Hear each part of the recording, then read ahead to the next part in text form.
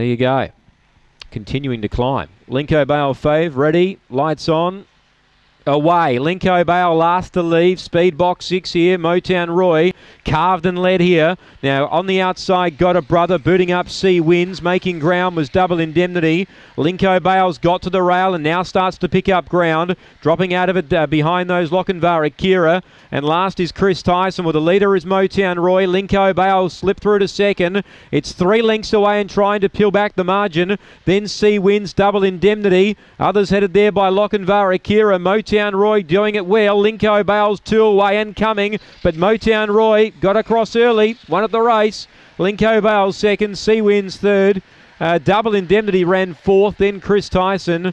Got a Brother, it was towards the rear, and the time is 35.16 for the green rug. Motown Roy for Captain Abbott.